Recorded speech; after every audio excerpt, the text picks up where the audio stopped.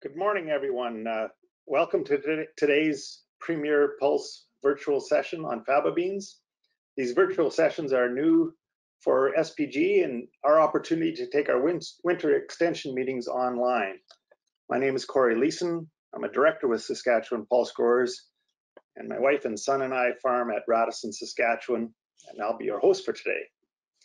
We'll be hosting a live question and answer session with an agronomist panel and our speakers at the end of the presentations. So if you have questions, please type them into the question box on your GoToWebinar control panel, and we'll answer them in the question and answer period. I wanted to draw your attention to a survey that's currently going on and looking for some feedback on from faba bean growers. Pulse Canada is assessing the environmental impact of faba bean production to try and help position them as a low environmental footprint food, and they need some grower input for that survey. So after today's session, you'll receive an email linking you to that survey, and if you just take the time to help provide some input to that, it would be appreciated. I want to thank today's sponsor, Faba Canada. Thank you again to Faba Canada for your sponsorship today. First, I'd like to call on Dr. Constance Chiremba, Pulse Science Cluster Program Manager with SPG, for some welcome remarks before we start the sessions today. Good morning and welcome, Constance. Good morning, Corey, and thank you for the introduction. Developing new crop options with the goal of at least one viable past crop for every arable acre of land in Saskatchewan is one of SPG's key strategic result areas. To ensure pulses are a profitable and sustainable option for all growers in Saskatchewan, we believe that fostering adoption of minor crops like faba beans is key to achieving this goal. SPG is supporting these efforts for faba beans through a number of strategies and investments, and I wanted to highlight just a few of the things SPG is doing specifically related to faba beans today. SPG has recently refreshed our research and development strategy, which guides the work and investments we make in research, and now includes a more intentional focus on the biggest issues for growers. In the shorter term, we're focusing on getting the right genetics grown in the right places around the province, and determining and communicating the best agronomic practices for Saskatchewan pulses, with an emphasis on weeds, disease, fertility, seeding rates, rotations, and harvesting time. We have and continue to invest in faba bean research in order to better adapt faba beans to Saskatchewan growing conditions. SPG has invested over $675,000 in faba bean breeding between 2017 and 2021 for the development of adapted high-yielding faba beans for Saskatchewan at the Crop Development Center at the University of Saskatchewan. SPG has also invested over $175,000, which was leveraged to a total of $430,000 in faba bean agronomy research projects, including investigating the epidemiology of chocolate spot in faba bean, wrapping up this month, and the epidemiology of different foliar faba bean pathogens in Saskatchewan, a new project to run through to 2024. Faba beans are also part of $2 million wheat science project that SPG funds, looking to provide a robust strategy for long-term wheat management in pulse crops, which runs through 2022. On the processing and utilization side of things, SPG has invested over $600,000, which was leveraged to a total of $2 million towards projects including strategic approaches for faba bean value addition and utilization, increasing faba bean use in pet food and aquaculture feeds, and salvage values of damaged faba forage and faba bean in ruminant livestock systems. These projects are ongoing through to March 2023. We know that we cannot simply produce more faba beans. It is also essential we develop and diversify global markets and end-use opportunities in order to keep Saskatchewan growers profitable. The Canadian pulse industry, led by Pulse Canada, has a market development goal to diversify 25% of Canadian pulses to new uses and new markets by 2025. Faba beans have a renewed focus as part of this national strategy, with a focus on outreach to the ingredient processing and food manufacturing industries to expand the use of faba beans and faba bean ingredients used in food and feed in North America. We envision a long-term opportunity for expanded use of faba bean and faba bean ingredients in human food consumption, which will require transition to developing and producing low-vicin, con-vicin faba beans over time, but should set up Saskatchewan producers for higher value and higher volume marketing opportunities. As we kick off our Premier Pulse virtual series session today, we're thankful for the opportunity to still connect with growers and agronomists virtually this year. We look forward to connecting in person when we're able to do so again. But I'm confident that you'll gain powerful insights on the important topics today to either add or make faba beans more profitable as part of your farming operations. Welcome and enjoy the session today. Back to you, Corey. Thank you, Constance. I think it's great to hear about the transition to low vicin and low con-vicin varieties, and that holds a lot of potential for a real advantage for Saskatchewan and Western Canadian growers. Our first presenter this morning is Dr. Syama Chatterton. She's going to share some of the research she's done on faba bean disease. Syama's research is important to the overall health and agronomic performance in faba beans. SPG sees this crop as an important part of crop rotations in particular areas of our province. Syama joined AAFC Lethbridge in July of 2011 as a pulse and special crops pathologist. Her research focuses on management of root and foliar diseases in pulse crops and molecular diagnostics and identification of soil-borne pathogens. She currently leads numerous research projects on pea root rot, white mold of dry beans, chocolate spot of faba beans. We look forward to your presentation, Syama. Hey, thank you, Corey. So good morning, everyone. I'm here to talk to you this morning about faba bean diseases. This is an exciting opportunity for me. I'm used to talking about root rot, so this was a bit of a switch to talk about something else. And so when we talk about faba beans from a plant pathology perspective, we can look at it as either an emergence of a new crop or re-emergence of an old new crop. I know there was some history of faba bean production maybe in the 80s, 90s, kind of fell out of favor, and now we're seeing kind of this re-emergence of faba bean interest. But I would say we're in the honeymoon phase of this crop where there's still not a lot of acres. Because faba beans hadn't been grown for a while, maybe some of the pathogens that are unique to faba bean are not yet present, so we can escape a lot of the diseases. And if we do find that, you know, particularly with pathogens, the disease pressure hasn't necessarily built up to damaging levels. With insect pests, I think they're shared a little more between other crops. We might see more insect pests when we start out than we do disease. But we know that faba beans can get a lot of diseases from looking at production worldwide.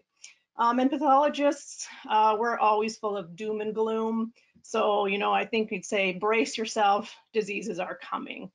And so what we wanted to do, the reason behind this project was to get a handle on what diseases are coming before we maybe see them develop into full-blown problems.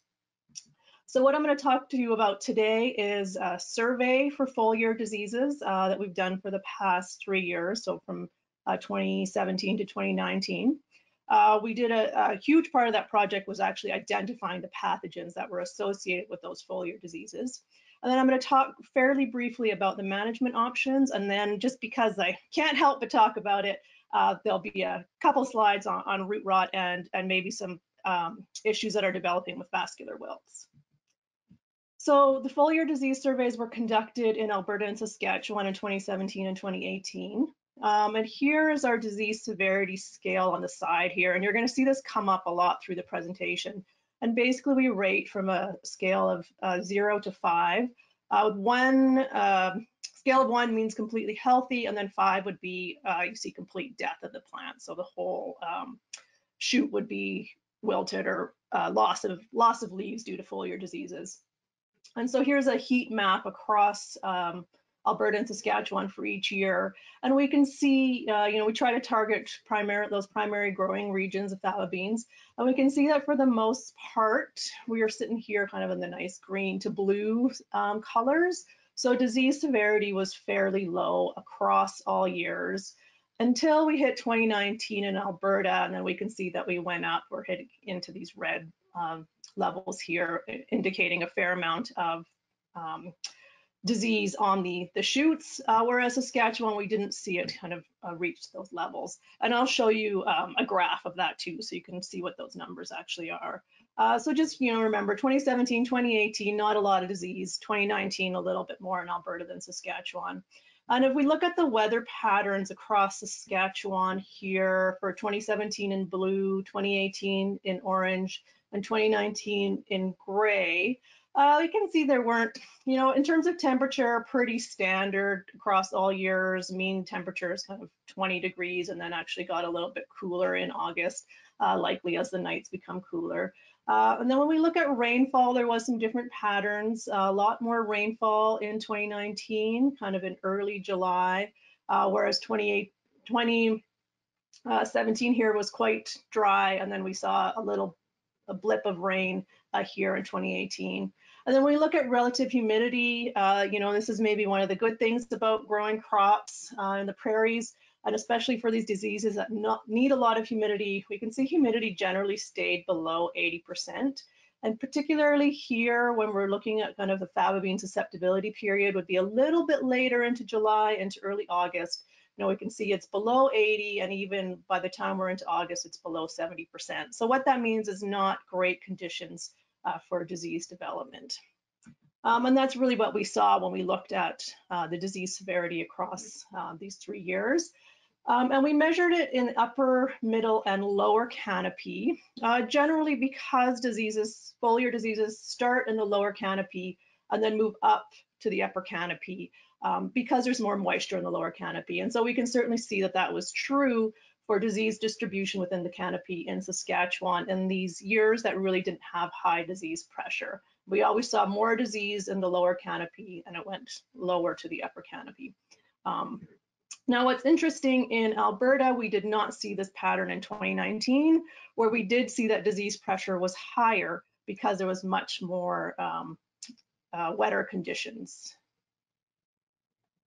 Can everyone hear me okay? I'm getting a little notification that my network connection is unstable. So far, so good on our end. Okay, good. Yeah, so under high disease pressure, we don't necessarily see this kind of movement from lower to upper canopy, and that's what we saw in 2019 in Alberta. So what did we find? Now, we went into this project really with the presumption that we were looking for chocolate spot. That's the disease kind of worldwide that is the biggest impact on fava bean production. So when we went, we were starting to see a lot of these different kinds of spots. And, this is a learning experience for us as well. And starting to think, okay, well, this is all chocolate spot, just in the different phases of chocolate spot. Well, with everything disease related, I always like to say it's complicated. And after all the issues of working with the root rot complex here, I thought I was going to be working with a nice, simple, one disease chocolate spot, and then that's not what happened. So I'm going to go through and kind of walk you through what these different spots are that we saw and what pathogens cause them. And so here we have kind of our graph, our very complicated graph of the different fungi that we found on all of these leaf samples and from these necrotic spots. And what we have here is botrytis in the light blue, kind of along the bottom here. And botrytis causes chocolate spot, so we did expect that we would see more botrytis. The next we have orange here is stemphillium. We saw it a fair amount in Saskatchewan, kind of increasing from 2017, 2018 up to 2019. Remember, 2017 was kind of our driest year, and then 2019 was the wetter year. Didn't see as much stemphillium in Alberta until 2019, which is also a very wet year. Gray here is fusarium, very low levels in Saskatchewan, bit higher levels in Alberta, and then we didn't see it at all in 2019. Alternaria here is the yellow bars, and there you can see that that was quite persistent and very common across all years in both Alberta and Saskatchewan. And then these dark blue bars are what we would just call general saprophytes. So there's a large community of fungi in the air that just kind of hang around. They don't do a lot. They might start feeding on dead tissue if it's there. They help break the dead tissue down, but they're not really pathogens. So, you know, we found all these fungi, and just to highlight again, in 2017 and 2018, Alternaria was the most common in Saskatchewan. In 2019, Stemphylium was the most common in Saskatchewan. And then the only time that we really saw a big bump of Botrytis was here in 2019 in Alberta. So I'm going to go through now the next slides and really drill down into these three different fungi, Botrytis, Stemphylium, and Alternaria, and talk about what they're doing in faba bean. So like I said, Botrytis causes chocolate spot, and that I think was kind of our #1 concern. Chocolate spot is caused by two different species of Botrytis, Botrytis fabae, which is fairly specific to faba bean, and Botrytis cinerea, which is actually a very common Botrytis species, and you'll find it on a lot of different crops, but it's not generally considered a major pathogen of any other crops. It can sometimes be a problem on lentil, sometimes a problem on chickpea, but that's usually taken care of by seed treatments. The problem with these two species is they're quite difficult to distinguish. The only way you can really tell them apart is by spore size. And here's the larger spores that we see of Botrytis fabae. And what you can see with both of these species is they produce masses of clusters of these spores, and that's what really gets disease going. But they need very high humidity conditions to be able to produce these spores. The problem is that particularly Botrytis fabae doesn't actually produce a lot of spores in culture. They like to produce them in the environment, but not in culture. So we couldn't use that necessarily as a distinguishing feature to tell if we had Botrytis fabae or Botrytis cinerea. So we have to go to more complicated gene sequencing. And then even with these two species, their genes are very similar. So you have to sequence a whole bunch of genes to be able to tell them apart. And so what we found of what we could actually figure out was about 53% of the isolates that we had collected were Botrytis cinerea, 19% were Botrytis fabae, 6% are another Botrytis species altogether. But we still have about 23% of these are isolates that we just could not resolve between cinerea and fabae. The fact that they didn't produce spores in culture would likely mean that they are fabae, and then that would put our kind of fabae cinerea at sort of equal 50-50 proportions. So that's about what we would expect. I should just mention that generally fabae is considered the more aggressive of the species in causing chocolate spot. Botrytis cinerea is a bit more of a weak pathogen. So then what we did, so first we'll just talk about the symptoms. These are the very classical chocolate spot symptoms on these two leaves at the early stage. So the disease has what we call a weak stage and then aggressive stage. So the weak stage, you kind of see these little pinpoint chocolate-like colored lesions all over the leaves. And then when it moves to the aggressive stage, you'll see the lesions start to coalesce and form much bigger spots. And this is when you would also start to see the pathogen start to sporulate on these spots. But I'll say that we never saw that in the field. And I think it's because, you know, we just didn't have that humidity. Like I said, it, you know, generally stayed below 80, sometimes even 70%, and it needs fairly high humidity to start sporulating. But if they start sporulating and then you just kind of get the cycle going over and over again, and that's how it gets led to this aggressive stage. But for the most part, this is the symptoms that we saw in the field, kind of this early pinpoint lesions. So then we collected all these isolates, I think about at least 90 isolates of Botrytis.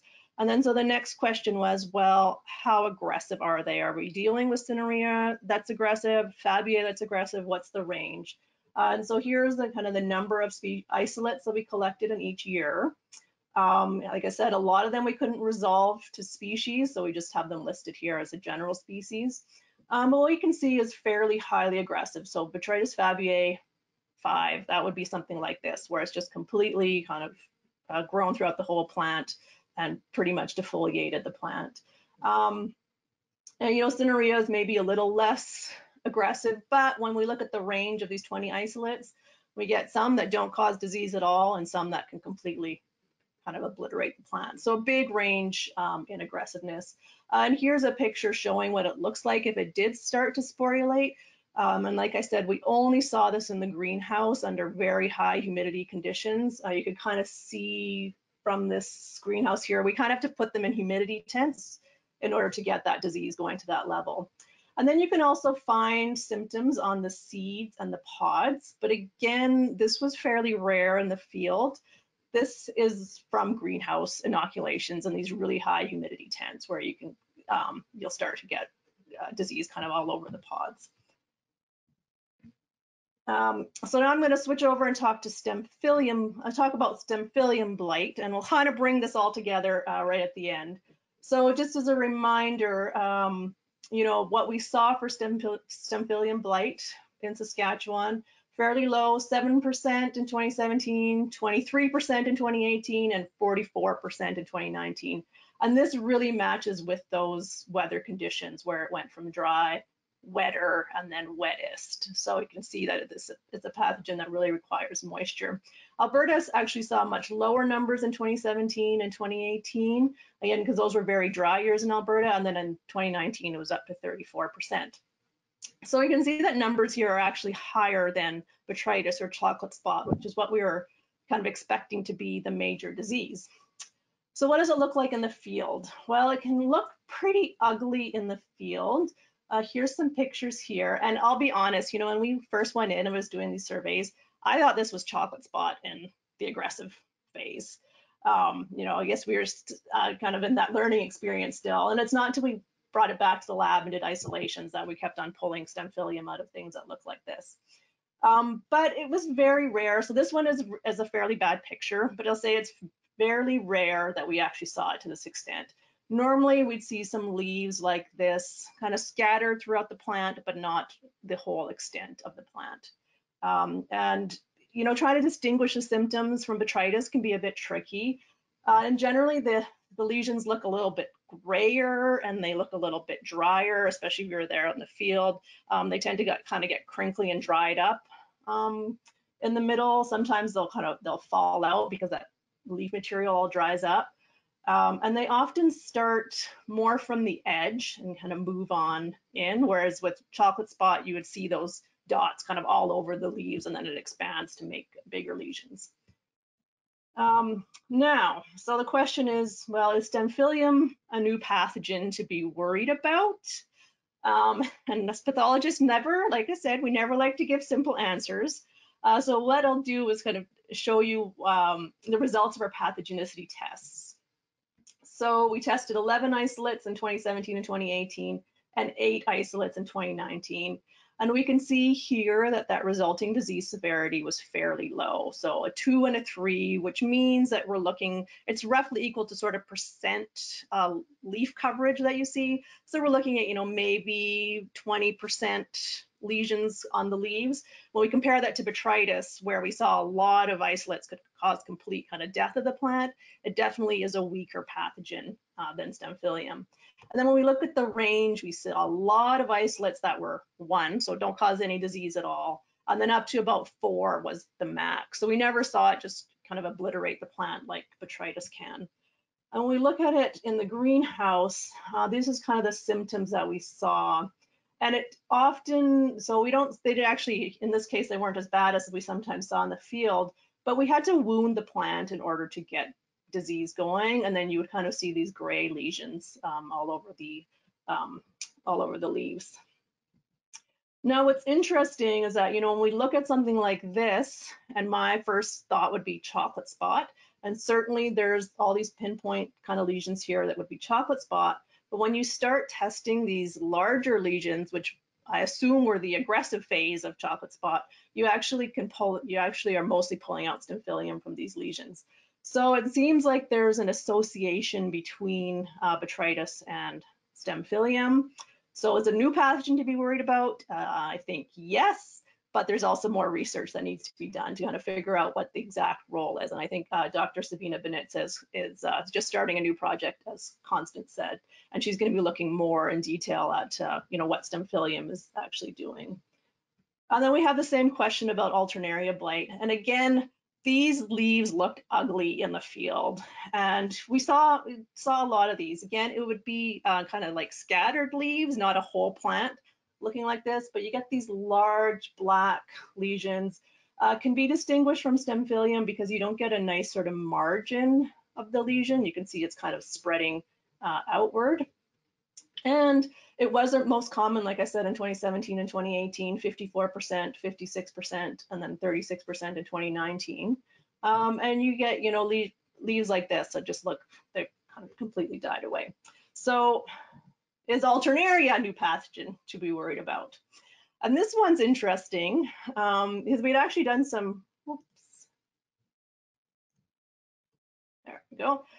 We had done some previous work surveys in 2015 and 2016, and in 2015 we tested a lot of isolates just because it was coming off of these ugly kind of black lesions. So we tested 28 isolates, but in the greenhouse they all had very, very low disease severity, 1.8. So that just means that it's going from healthy to maybe starting to see a few little lesions on the leaves. And when we look at the range, very low, so causing no disease at all to just causing a little bit of disease. And then in 2017, we only tested 2 isolates and found similar things. So we didn't actually go on and test more isolates. And what this looks like in the greenhouse is that for the most part, we saw that it was only associated with the wounds. So we'd spray the whole plant, wound one leaf, and you would really only get kind of these ugly black lesions occurring on these wounded areas. And the same here is just expanded a little bit. In very rare cases, we would kind of see it move throughout the whole plant. But pretty small lesions, and they're kind of superficial, like you could almost scrape the fungus off. So there's this question of like, what is Alternaria doing? It can look so ugly sometimes in the field, those lesions, but we bring it to the greenhouse and really we don't see much. And then unfortunately our surveys kind of stopped in 2019. Sherry Lynn went on with trying to kind of figure out, you know, the pathogens that were present and did these surveys in 2020. And what she found was that Stemphillium was present on a lot of the crops that she looked at in kind of mid-July, end of July to early August. And then botrytis kind of takes over. This is generally when chocolate spot develops, kind of end of July into early August is usually the most susceptible period. And then we can see here there's Alternaria as well that's always associated with these botrytis species. So I think what we can, you know, what we're kind of thinking right now, and like I said, Sabina's going to do more work on this, is Stemphillium is a mix of aggressive and saprophytic, so sort of these pathogenic and weakly pathogenic isolates or species that maybe can cause disease on their own, but are also, you know, kind of piggybacking on botrytis. And Alternaria is also most likely acting as secondary pathogens. And we got some really nice pictures of kind of that early stage of infection where we can see these botrytis lesions, and then you get that black of Alternaria kind of moving in. Alternaria likes dead tissue, so once there's some of these lesions caused by botrytis, it just moves right on in. But they're an issue because they're going to increase disease severity. So if we don't get conditions for botrytis to kind of spread aggressively, you'll get Stemphillium and Alternaria coming in. So what are our management options? Well, the first is to start with clean seed, and generally we recommend less than 10% botrytis infection. In 2015 and 2016, our project was actually looking at pathogens on the seed. And interestingly, what we found is the same pathogens that we found on the plant. So we got Alternaria, Fusarium species, Stemphillium was actually very low on the seeds, and botrytis species. And here we can see that botrytis is over in both 2015 and 2016. Botrytis was over that 10% limit. The issue is there's no seed treatments registered for Faba bean.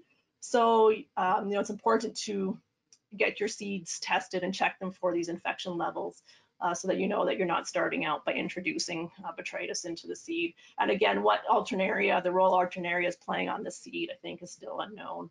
And if we just look at what that looks like, we plated out all these Faba bean seeds, and you can see this is botrytis here. You can see that there's a lot of it on the seed, and then that's Fusarium coming out there. And then just a close-up of what botrytis looks like in culture, and these produces these microsclerotia. Just a reminder, we've got about 3 or 4 minutes left here. Okay, thank you. So when we look at management options, you know, I guess our only management option is fungicide sprays. Now, the interesting thing is that they are none registered on Faba beans specifically for chocolate spot suppression or control. They're almost all registered for white mold, which we surprisingly didn't really see that much white mold at all in these surveys. If you are going to spray fungicides, it's sort of early to mid-flowering, especially in these warm and rainy conditions or forecasts. So, you know, in the case of 2019 kind of fell off here, but here in 2019, where we saw this heavy rain, right, sort of mid to late July, this is kind of the susceptible period for botrytis. So this would be a good time to get fungicide on. And, you know, in 2018, we saw that rain there as well, whereas in 2017, we didn't see that. And then, like I said, this, you know, the relative humidity kind of drops off as well, right when you're in that susceptible period. So it's difficult to know whether to apply fungicides. And then Robin Bonas did some work with fungicide application and did find that they were effective in reducing disease severity, but they didn't increase yield overall. So her question, I asked her about it, and she said, well, it was hard to say whether there's an economic return. So still a little unclear on how these diseases that can really look quite ugly sometimes, if they are impacting yield, or if we just haven't hit that kind of critical disease levels yet. And then the other thing is crop rotations. Botrytis survives on crop stubble. So it's good to, you know, not put faba bean on faba bean and rotate every 4 years so you don't build up that botrytis. But the airborne spores are common and appear to be present continuously. And we kind of looked at spore release throughout the season, and we can see that it kind of, generally we see it a little bit later in the season. And interestingly, we saw more of it in 2017, which was the dry year. So that was a bit surprising. Okay, so I think I got almost out of time. I'm just gonna pop in and talk really quickly about faba bean and root rots. The good news is the newer cultivars are resistant to Aphanomyces root rot, so a good option if you're dealing with pea or lentil Aphanomyces infestations in your field. They do have some susceptibility to Fusarium root rots, but it doesn't appear to be as hard hit as, say, peas. And we've been growing faba bean and peas kind of side by side in some of our root rot infested sites. And here we can see that, you know, we don't get a lot of these root rot pathogens accumulating on faba bean, particularly at this site that was heavily infested in relation to pea. And then I'm just going to end up very quickly with something to look for in 2021. And this is something that popped up towards the end of 2020. And of course, it's when we're not out doing surveys anymore because the project had ended. Sherilyn noted some of these issues in faba beans. So I just want to say, keep an eye out, let Sherilyn know, and I'm going to try to get into the lab and do some diagnostics if we see those problems. So thank you. Thank you, Syama, for sharing your research expertise with us. I've grown faba beans twice, so I think I've enjoyed that honeymoon phase as far as disease goes. But as you say, no doubt diseases are coming if we really get it into the crop rotation.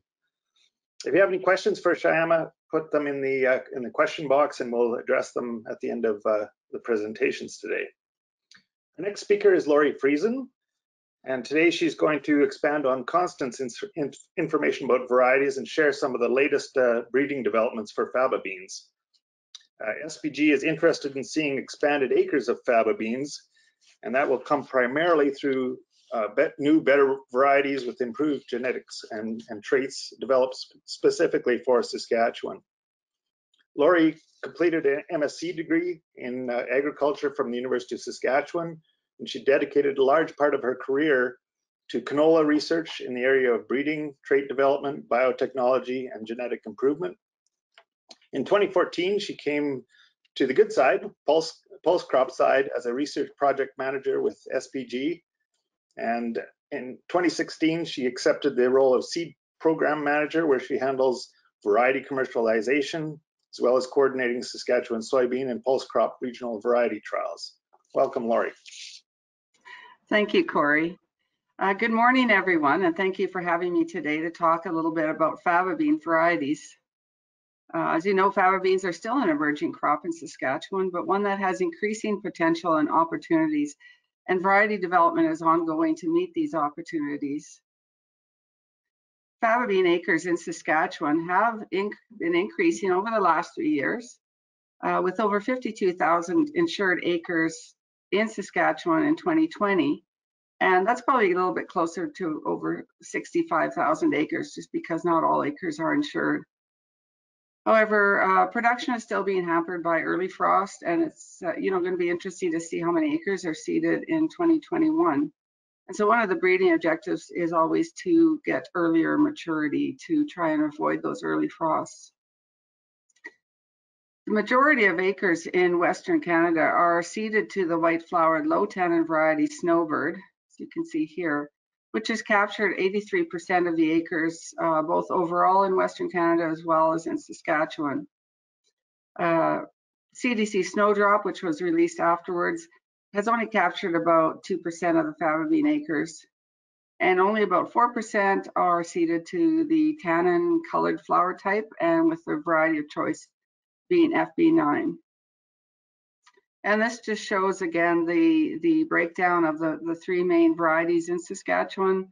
And you can see that when CDC Snowdrop first came out, it did capture a number of acres, but then Snowbird started taking over while acres of both Snowdrop and also FB9 decreased.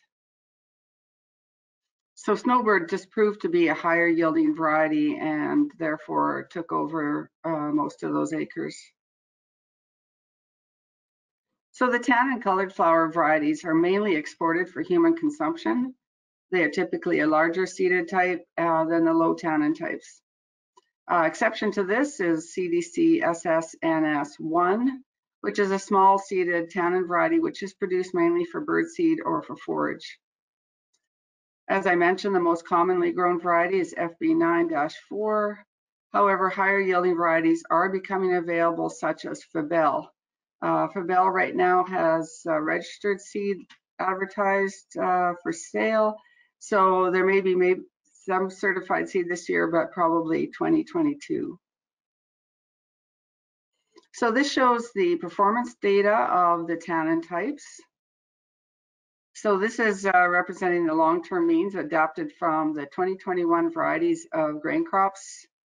And it shows here Fabel being the Czech variety and a strong variety that does yield considerably higher than the most popular variety FB9. So this is expected to do quite well as seed is available. This also shows good standability with a lower lodging score than the other varieties. And it also has about a medium-sized seed. And this variety has the low visine convisine trait. There's also a somewhat newer variety, Vertigo, which is showing particularly good yield at 105% versus Fabel. These are both fairly recent varieties that are marketed by DL Seeds. Again, they have fairly large seeds. However, they're still significantly smaller than the popular FB9s, which at 680,000 kernel weight can cause plugging issues at seeding. Despite the higher yield of Vertigo, Fabel is likely to gain momentum again because of the low visine convisine trait of this variety. In the low tannin white flower types, again, these are used for mainly for the feed market. The most popular variety, Snowbird, there's lots of seed available, lots advertised. It was registered in 2005, so it has been out for quite a while.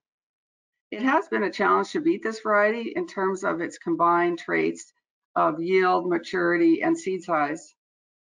There is lots of seed available of this. However, there are newer varieties such as CDC 219-16. This should have certified seed in 2022. Also DL Rico and DL Tesoro. And there might be some limited certified seed this year, but likely more in 2022. So this is again the performance data of the low tannin types. As you can see, CDC Snowdrop, which was released in 2012, doesn't compete on a yield basis with Snowbird, although it does show good standability and equivalent maturity and a smaller seed size. A more recent release from the Crop Development Center, as I mentioned, 219-16, does have a competitive yield versus Snowbird at 102%. And maturity is not bad. It's about 2 days later than Snowbird, and it has an even smaller seed size. DL Tesoro and DL Rico are again the new varieties registered in 2018. Both of these have fairly late maturity, maturing about 5 to 6 days later than Snowbird, which is a bit problematic. DL Rico is also quite a tall variety, which may have a higher tendency to lodge, but it's the main advantage of this variety is that it has low vicing convicing.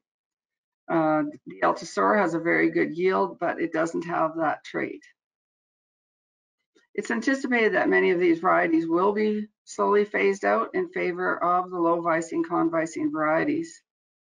Currently, the varieties available or will be available next year, if not this year, include Faba for the colored flower type and DL Rico for the white flower type. However, new genetics are in development and there should be some improved varieties with this trait over the next few years. Just a reminder, Laurie, we've got about 2 minutes left here. Okay. I think Constance already talked about the low vicing convicing trait. The main challenge with this is that you need isolation distance because it does cross-pollinate and it would be contaminated with the high vicing types. However, I mentioned there are some new low vicing convicing types on the horizon, and this is just a sneak peek at what might be available in the next few years. And one of these that shows particular promise from the Crop Development Center, in 2 years of head-to-head summary in the regional variety trials, yielded 11% higher than Snowbird, just 2 days later than Snowbird, and again, small seed weight. And in the colored flower types, again, here's another one from the Crop Development Center that yields competitively against Fabel, and has equal maturity and about a 500 seed weight. There are also very promising varieties coming out from DL Seeds, as well as the KGB Meyer seeds. And Limmergren also has some of these varieties in development. And with that, I'd like to thank you for giving me this opportunity, and I look forward to questions later in the webinar. Thank you. Thanks, Laurie, for sharing the exciting variety updates for Faba beans. Look forward to some new stuff coming out in the fairly near future. Any questions for Laurie about varieties? Type them into the question box, and then we'll address them at the end of the sessions.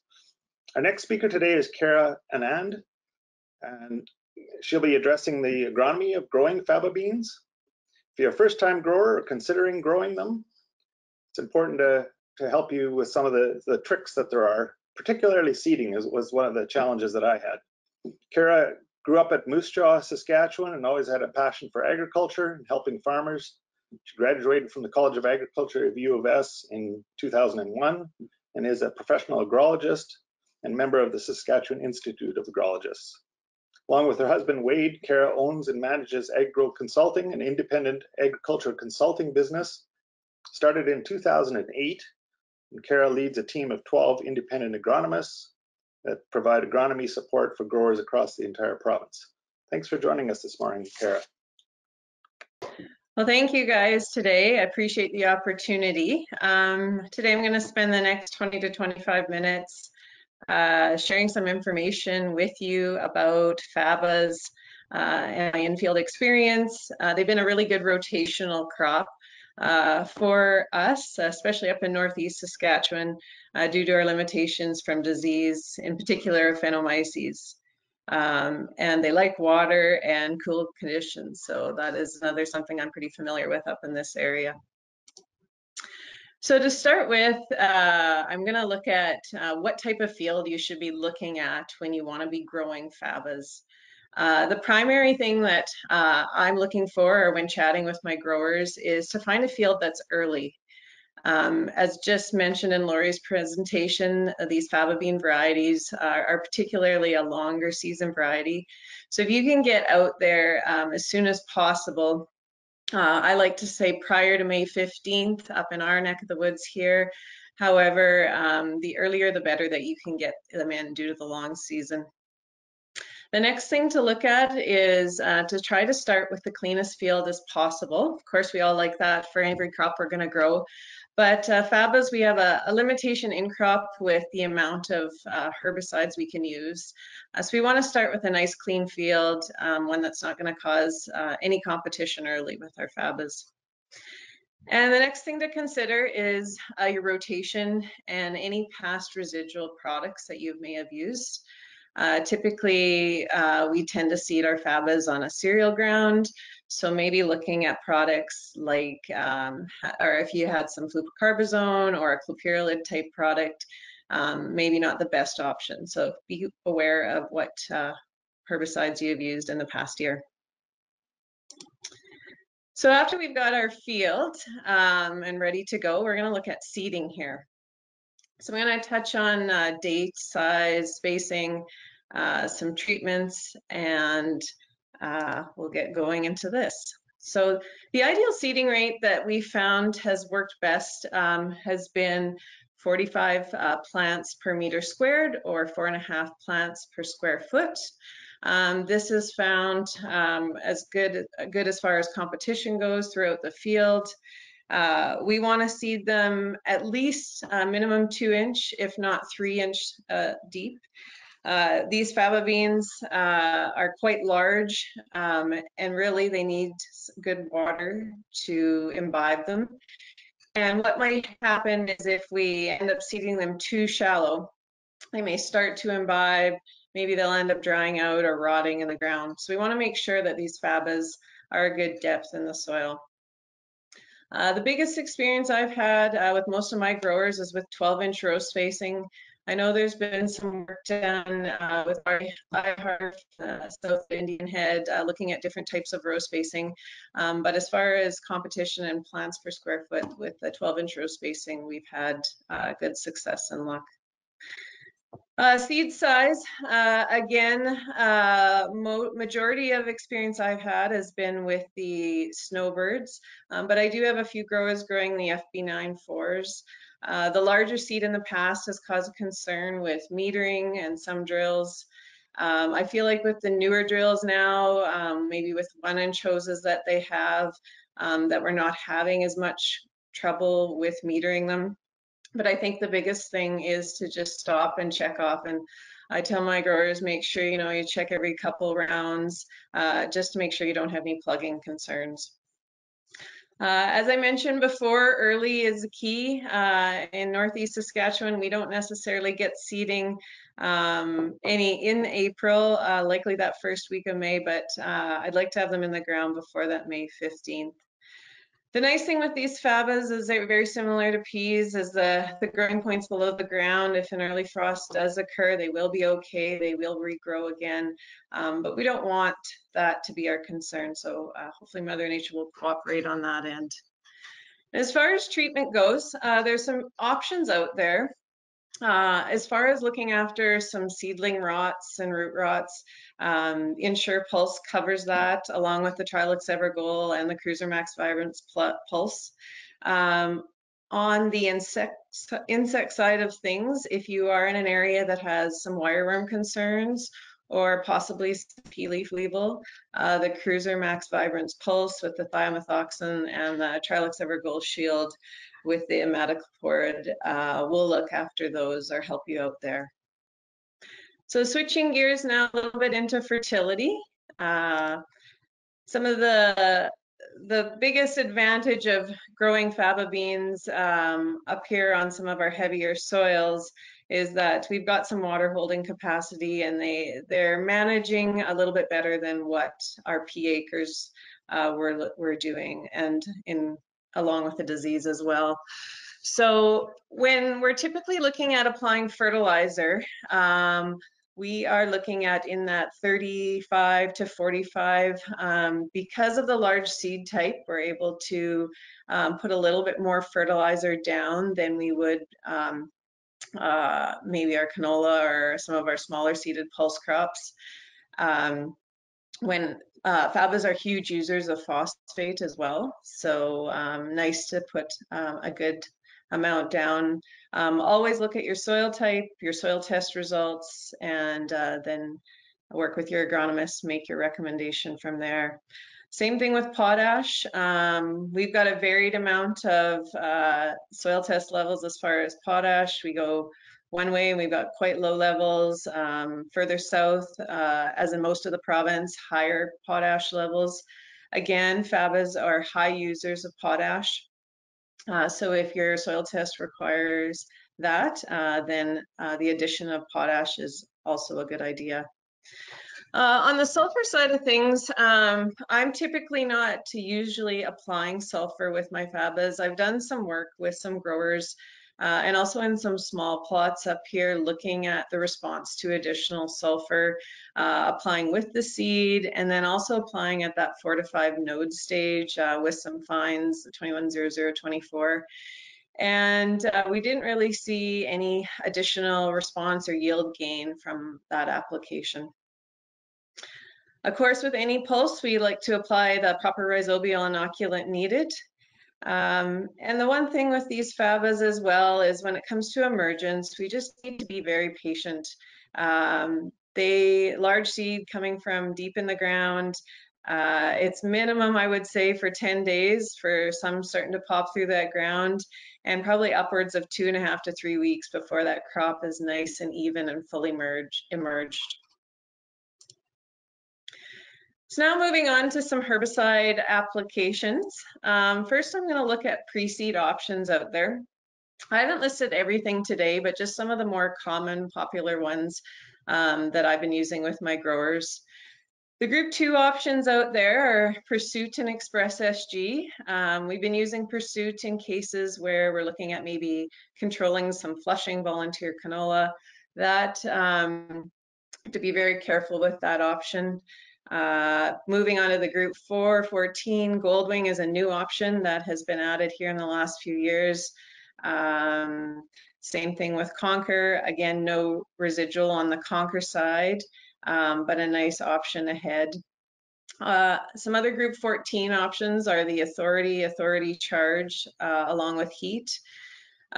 Typically, I'm looking at soils with over 6% organic matter, so Authority isn't necessarily a great option in this neck of the woods.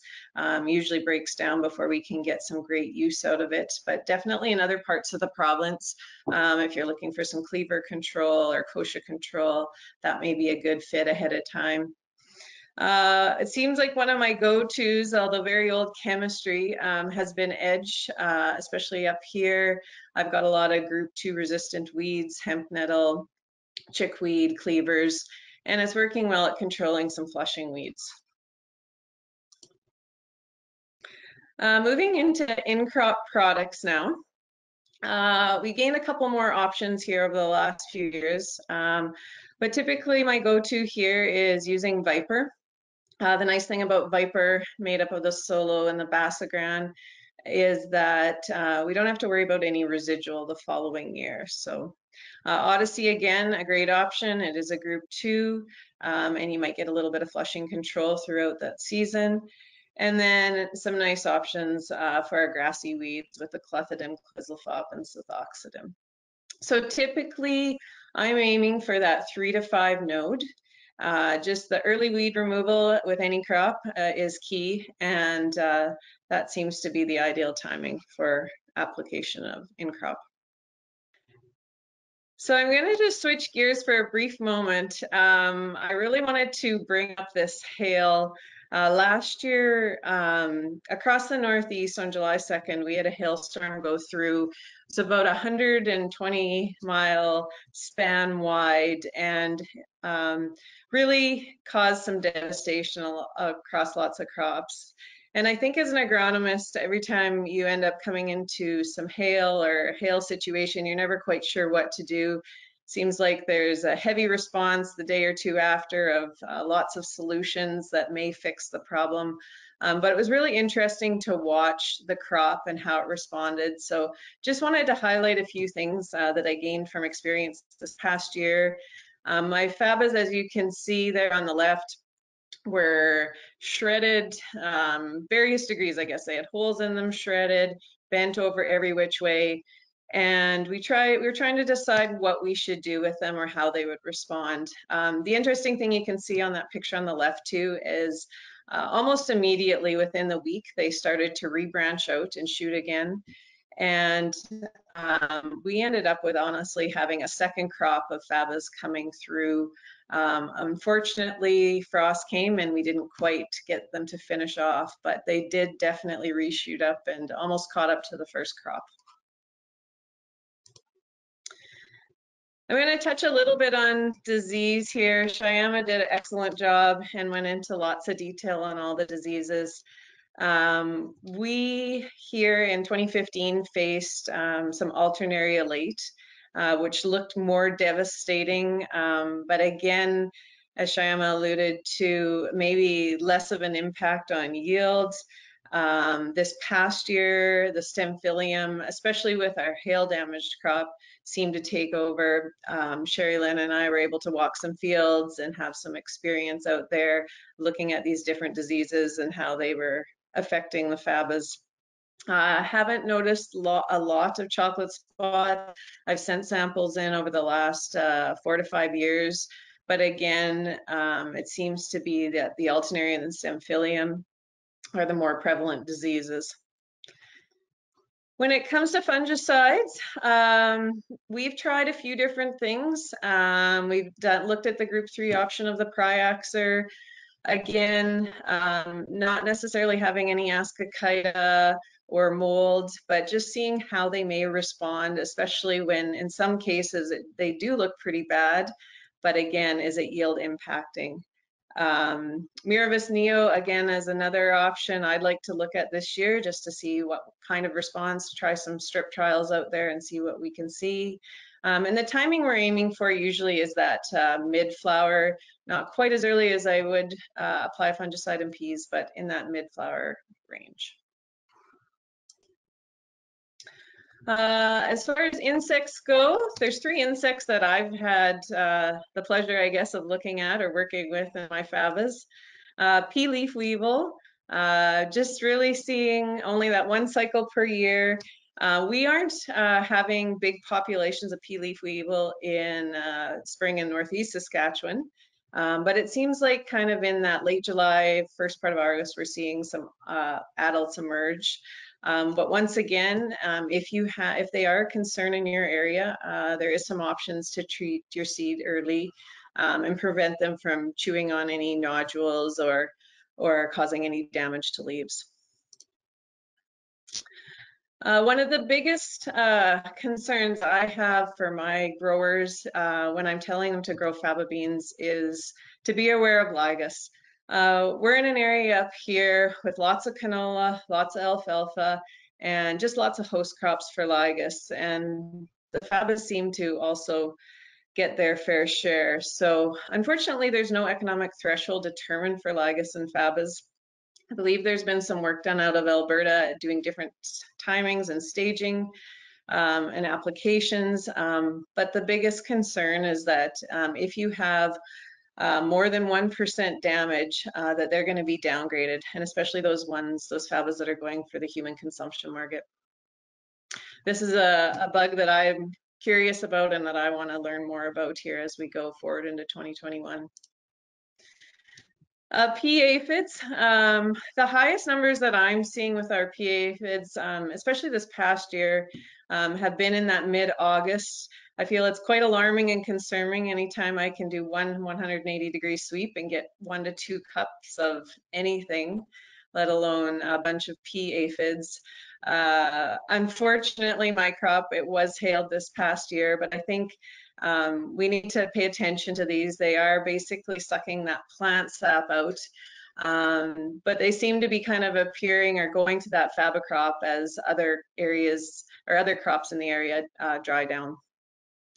Again, there's no established thresholds for Fabas, so just another insect to monitor. I'm going to switch gears again here and talk a little bit about pre-harvesting. So we've kind of come now to the end of August or first bit of September, and our faba beans are starting to turn black in color.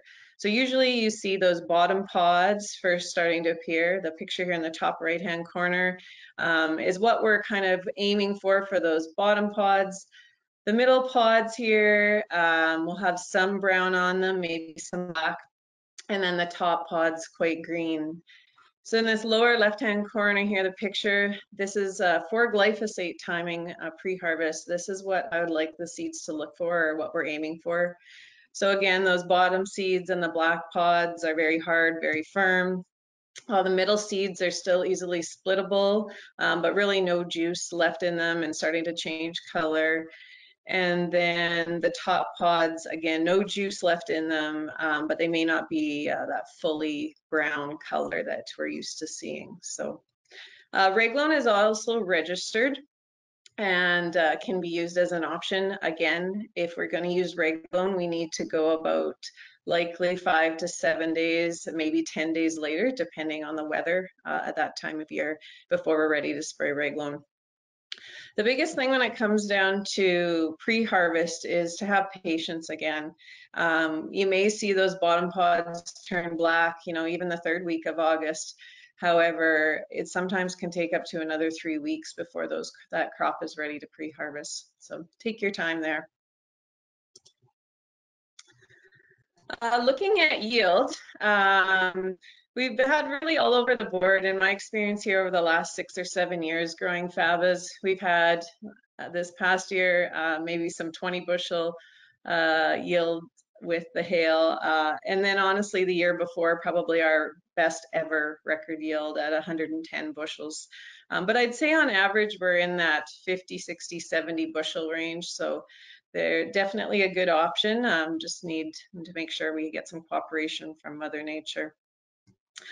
Another point I wanted to mention is that what we're seeing in year 2, so maybe not the year following, but the second year after, we're seeing a good amount of residual nitrogen release. So I'm not sure if this is just due to the massive plant mass, it's just taking a little longer to break down. However, the residual is definitely a benefit in that second year after. So I just want to focus on some highlights here. The big take-home message, I would say, if you're a first-time grower or a grower that's grown them for the last few years, is to seed early. As Laurie mentioned, you know, we've got some good varieties out there, but they're long season. We need to get them in the ground as soon as we can. I think there's a huge, enormous opportunity to grow these if we can just get them just maturing just slightly earlier, some slightly earlier varieties. Or we just need a little cooperation on that September end when our frost comes. Early weed removal is key. I think we've got lots of great pre-seed options out there, finding that clean field. But I think if they're properly managed, I think they'll do fine. And really, ultimately, I'd like monitor, but don't panic. There's so many things that we're learning about, so many new things. It seems like every year, whether it's a different insect that comes, learning and understanding how these diseases are playing. Hail threw a curveball at me this year, and then also on the pre-harvest timing. So just really be patient when you're growing them, and don't panic, and really hopefully good results will turn for you. So thank you again. I appreciate the opportunity to talk about Fabas today, and hope you enjoyed that. And back to you, Corey. Thanks, Kara, for sharing your agronomy expertise with us. It is a fun crop, and I can vouch on the second year end release, like the best wheat crop we've ever grown on our farm was on faba bean stubble. So there's really something to that for sure. So our next set of presenters are going to share with us experience in the faba bean market development area. We've been talking about how faba beans do have a fit, certainly from a production standpoint, and an excellent fit in rotation. But we're also, SPG is also working hard on market development for faba beans. It's an important area, and we're funding initiatives in our province, but also with Pulse Canada within a national market development strategy for this crop. So I'd like to introduce today's presenters. We have three presenters for you. Hailey Jeffries is president and co-founder of Prairie Faba. Hailey established Prairie Faba to act as the link between faba bean growers and food processing and manufacturing companies, as well as consumers. We also have Brad Goudy, who has established Faba Bean Canada Limited in 2018 and has been working towards developing large-scale fractionation of faba beans. Faba Canada has added a processing and export facility at Sturgeon County, Alberta, where they will be exporting whole faba beans for food and feed markets and fractionating faba beans into plant-based protein. And we also have Kyle Luchia, a merchandiser with AGT Foods Canada. Kyle studied business and economics at the University of Regina. Before joining AGT Foods, Kyle performed market research and market development with Saskatchewan Trade and Export Partnership, or STEP. He's been merchandising pulses for AGT for more than 8 years now and has been involved in marketing pulses from Canada and Australia for the last 2 years. So welcome, presenters. Hi, everyone. Can you see my screen? There you go. Sorry about that. Okay, so hi, everyone. It's a great day to talk to you about what I joke to be my favorite four-letter F word, Faba. I'm sure some of you are wondering why we call it Fava with a V than Faba with a B.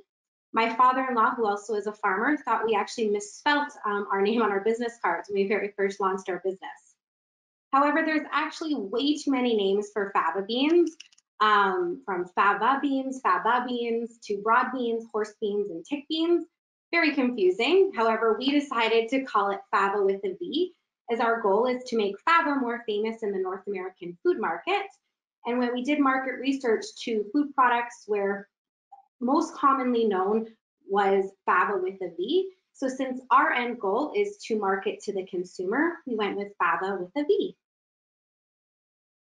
Before diving into Prairie Faba, or before diving into Fava, I'd like to take a minute to recognize why Prairie Faba came into being.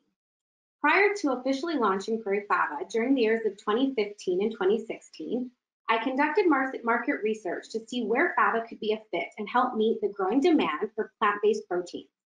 What I noticed was a few problems. Diversity. 55% of consumers were willing to eat more plant-based foods, but they needed a variety to choose from as part of a diverse and healthy diet. The consumers are looking for healthier options, but 67% say they would eat more plant-based foods if they tasted better. Consumers from the ages of 25 to 34 buy plant-based foods to align their purchase behavior with their moral ethics regarding environmental impact. And only 25% of consumers actually trust the food system that we're in. I founded Prairie Faba to help contribute to the solution to these problems. Prairie Faba's ingredients add and complement plant-based offerings for all type of protein consumers. Prairie Faba's ingredients can enhance the nutritional profile of a product without compromising on taste or texture and winning over the consumer. Prairie Faba is vertically integrated from fava seed to farm to fork, offering quality, traceability, and reliability to its customers and end consumers. Fava, as you know, is a high nitrogen fixing crop, which also increases soil health and yield, contributing to a more sustainable earth. So Prairie Faba was founded by my partner, Kale, and myself. Kale is a 5th-generation farmer, and he also owns a family seed business called Jeffries Seeds. He had a crop tour in 2015, and farmers were so impressed by the nodules on Fava, but they were hesitant to grow due to a lack of consistency in the market. Kale knew I had a passion for health and sales and thought, hey, why don't you find a market for these beans? And then my farmers would grow more of them. They're healthy for consumers and great for the farmer's soil. At that point, I was caregiving for my mom who had cancer, and we were trying to get more protein into her diet. I thought if I could only make some of these carbs that she was eating more nutrient dense so they would have more substance for her.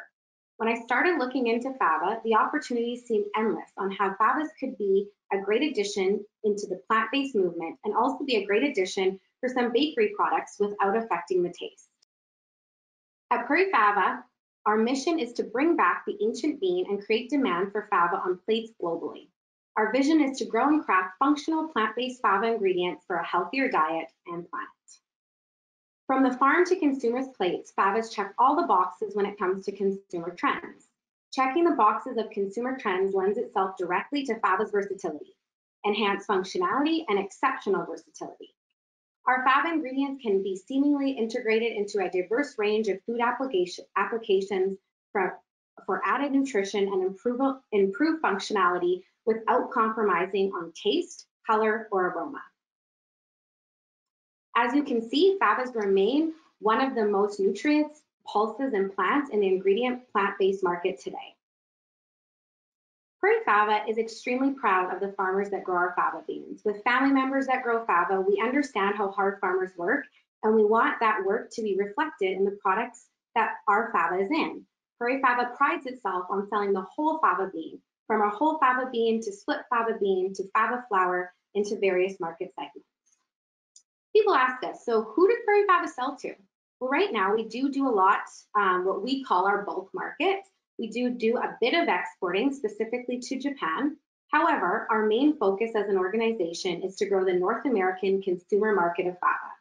We want to make Fava more famous across consumers' pantries.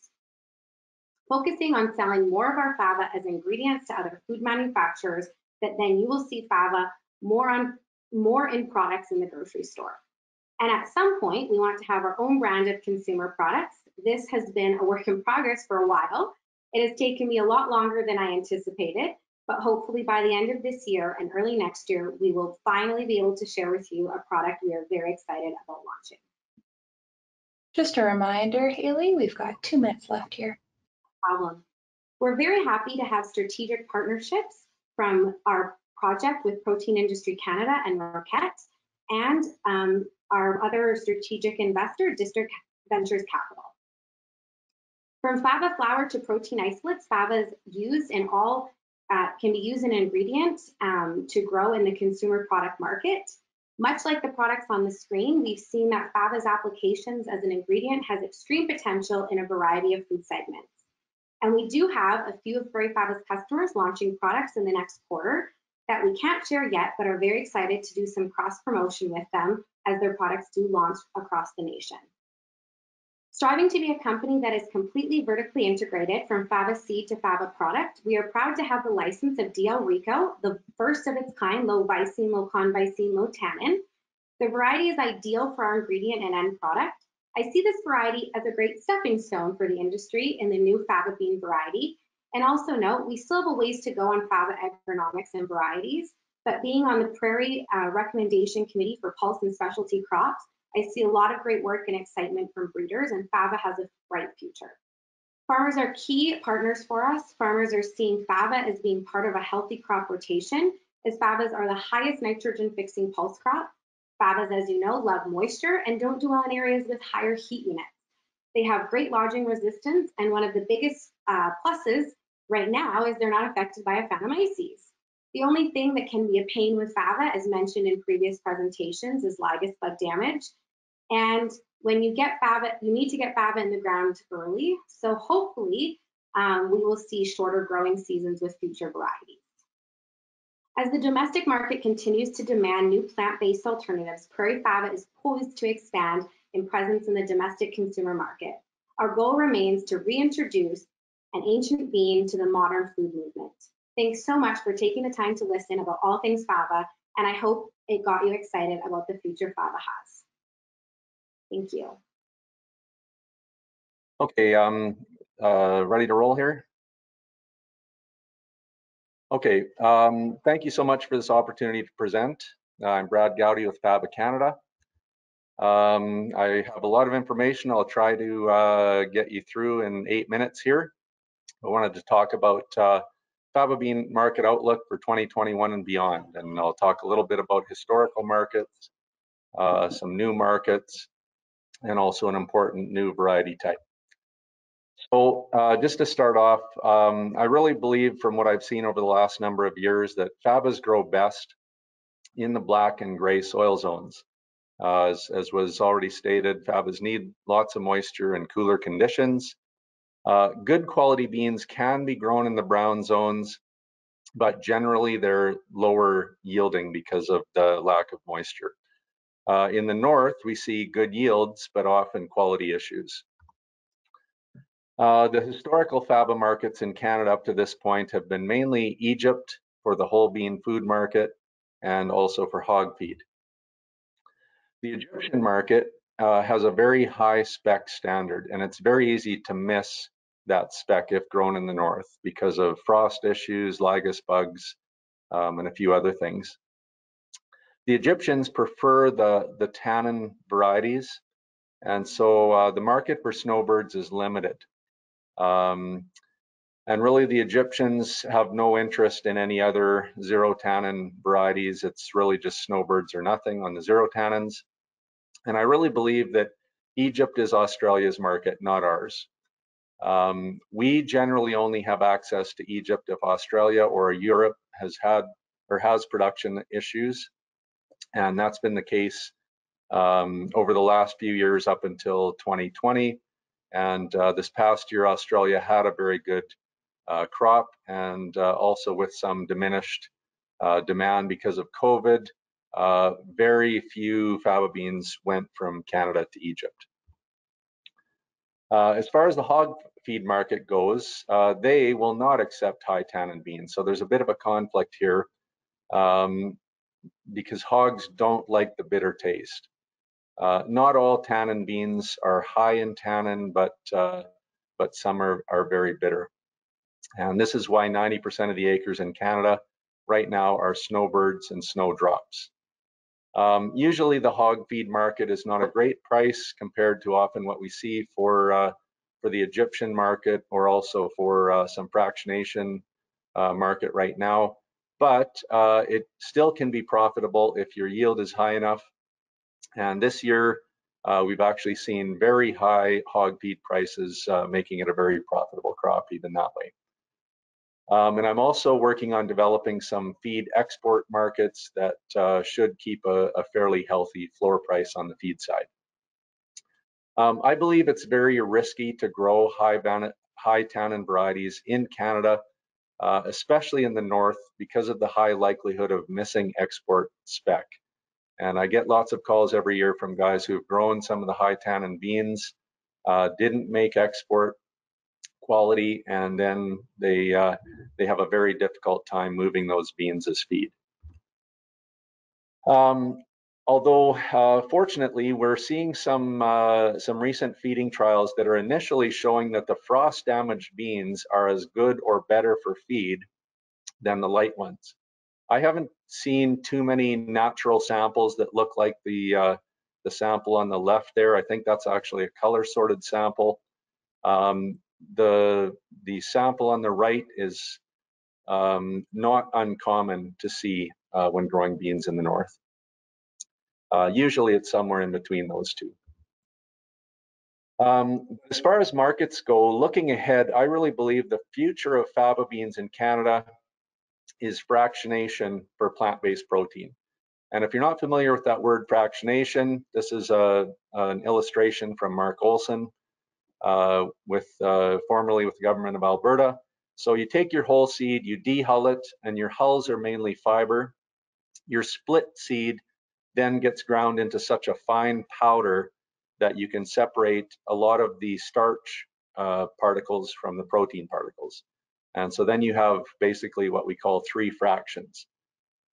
And so the fractionation world, it's really all about 2 factors, where before we were more concerned about trying to make export spec to get into Egypt, which was very difficult. Now the 2 important factors for plant-based protein extraction or fractionation are, number 1, maximizing protein.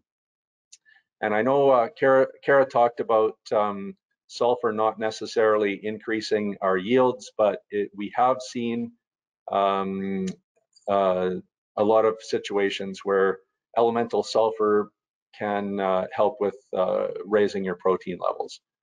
And also embracing the new low visine convisine varieties.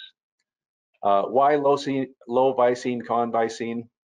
Well, those are anti-nutritional properties that occur naturally in faba beans. And as was stated before, these properties are linked to a rare but potentially serious health issue called fabism, basically named after faba beans or fava beans. And several large food companies will not use faba protein or flour because of this health risk. Just a reminder, Brad, we've got 2 minutes left here. Thank you. And as was stated before, this switchover can't be done gradually because of the profuse cross-pollination of fabas. And so I believe it will take a very large wholesale adoption to avoid contamination. So we will have enough seed in place for 100,000 acres for 2022 with our new variety that we're working in conjunction with DL Seeds and SeedNet called Fabels. So Fabels are a tannin variety, but they're very low in tannin and they're low in visine, convisine. And I really believe that it would do Canada very well to rebrand Fabas, just like we did from rapeseed to canola. And what we're going to informally call these Fabels is polar beans. Parkland developed 0 or O for 0 GMO, 0 soy, L for low tannin, and especially low visine, convisine, and amino acid rich or high in protein. Fabels were a bit of a concern. This is just a little plot that I did in our garden here. Snowbirds on the left, Fabels on the right. And you can see that they did seem a lot more than 1 day later to maturity. But the interesting part is when they were combined, not just in that plot, but in the field, we saw very little frost damage in the Fabels. And so I think it is still a very workable variety. The advantages of Fabels are especially the low visine, convisine for protein and flour. They are higher yielding than snowbirds. We will get a premium in the Egyptian market for them, and we see very little black frost damage. Now, even though they're a tannin variety, they're very low in tannin, and some initial animal feeding trials have showed actually better weight gain in hogs and poultry, and the disadvantage, slightly longer days to maturity.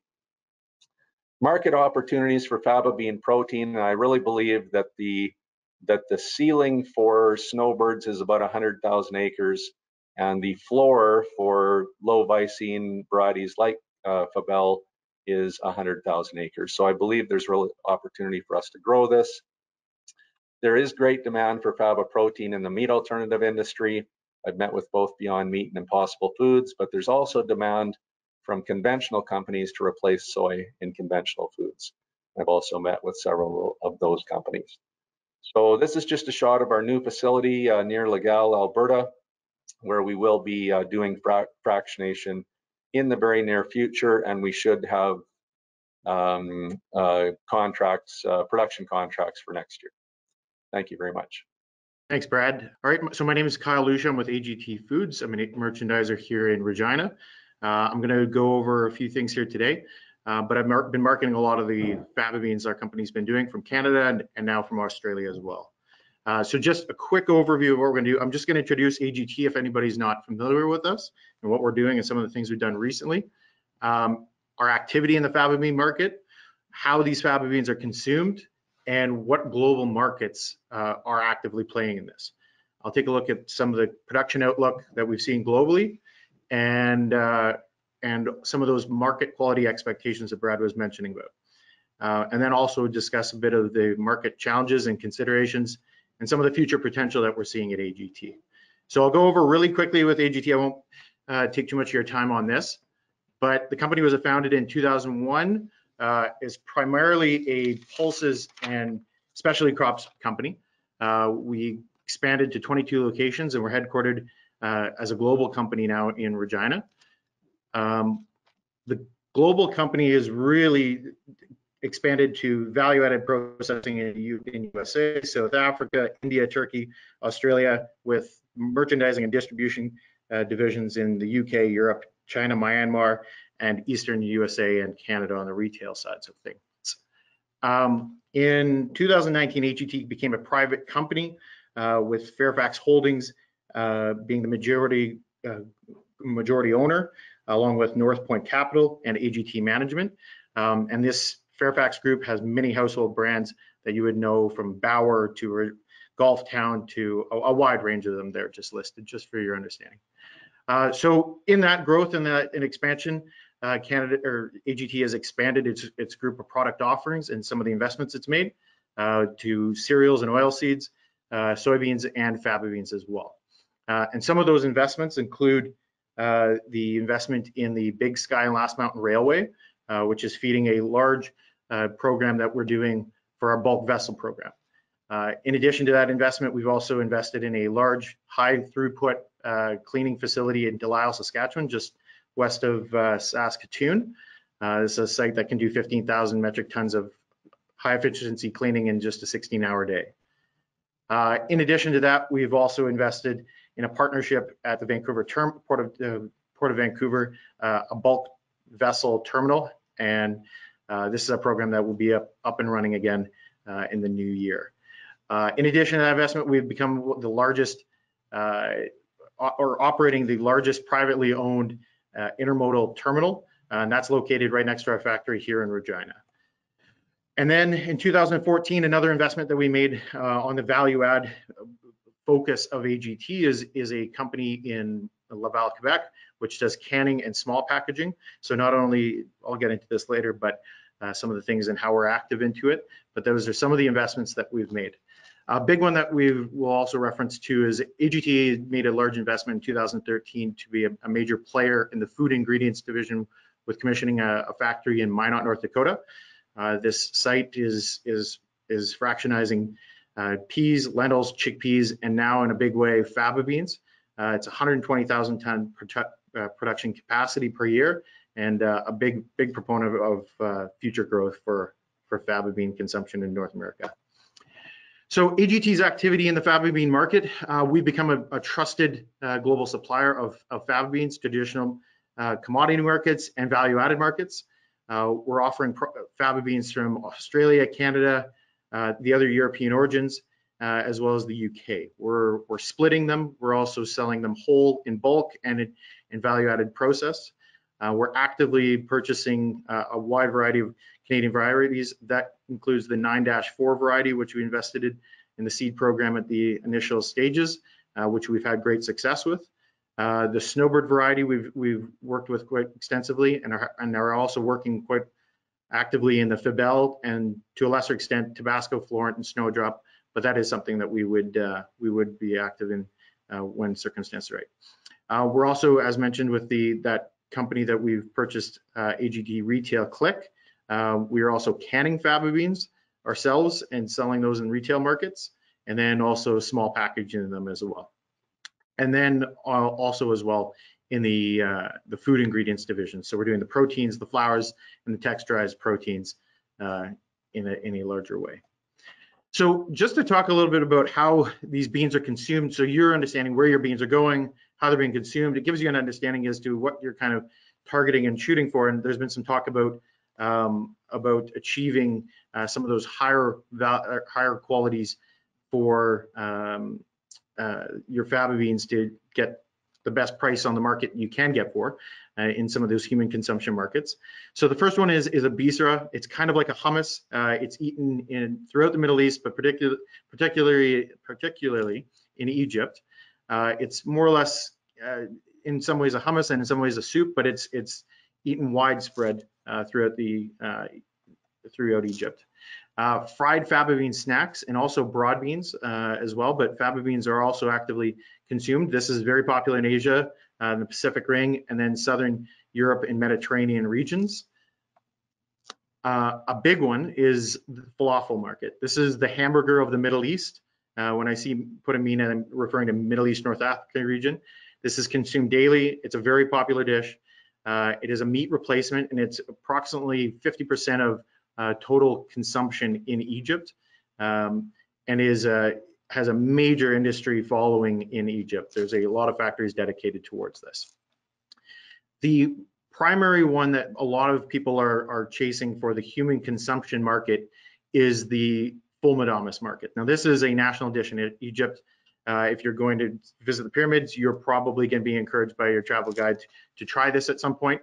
It is the Cheerios of Egypt, and it's consumed quite extensively. Majority of the population, upwards of 90% of the population, would consume this on a daily basis, and it's for breakfast. It's similar to a chili, but these are the ones that people are targeting for that high quality consumption market that we've had good success with the 9-4. But Kyle, we've got 1 minute left. Sorry. Okay. All right. So faba bean consumption also is fish foods. The MENA region is the primary consumer of it. Majority of it going to Egypt, but it's going to the surrounding markets as well. The market supply for these things is Australia, United Kingdom, and the Baltic region. France is, in the last few years, has been stepping out of the market purely because they just can't achieve the qualities. This is a chart that's basically going to show you a quick summary of the quality expectations. Now, less marketable options at the bottom. Because we're a value-added company, we are working with these quite actively. So don't ever just rule them out to the feed market. It's something that we can work with pretty well, pretty extensively. Some future outlooks for these are considerations. With Brexit happening, the EU standard or the EU subsidies are not certain. France is declining standards because of environmental rules. Germany and Sweden aren't in the market. Snowbird does have potential, but when the market has interest and ability for it, and the Tanner varieties, they are consumed in Australia widely in the feed markets there. So from our side, future demand, we kind of see the surge in the faba bean demand in the extruded snacks, meat analogs, which are plant-based meats, and dairy replacements in the food ingredients division. Canada establishing itself as it has as a quality and reliable focused option for, as it has as lentils and peas. If it establishes itself as that on faba beans, it'll have just as much success in my belief. We ship a lot of lentils and a lot of different pulses to Egypt. And the growing population of the MENA region is something that can help be another demand driver for faba beans in our view in the future. Just quickly, if anybody is looking to market their faba beans currently, or is looking for seed for next year, or is looking for next year's contracts, these are some of the people that we can get in contact. If you have any further questions about the market, I'm happy to answer any of them. And with that, thank you, Corey, thank you, Hailey, thank you, Brad, and thank you everybody at Saskatchewan Pulse Growers for putting this on today. Super.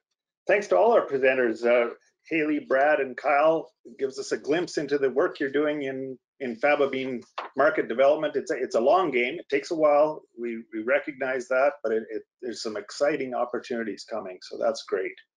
We're now going to spend the rest of our time in a question and answer panel discussion. And I'd like to welcome two of the most well-respected agrologists in the province and the prairies. Sherilyn Phelps is our agronomy manager at Sask Pulse Growers, and Lyle Cowell works with Nutrien in the Northeast. And glad to have both of you here today. And if you want to handle the question and answer period, that's great. So over to you, Sherilyn. So thanks, Lyle, for joining here today on the question and answer period.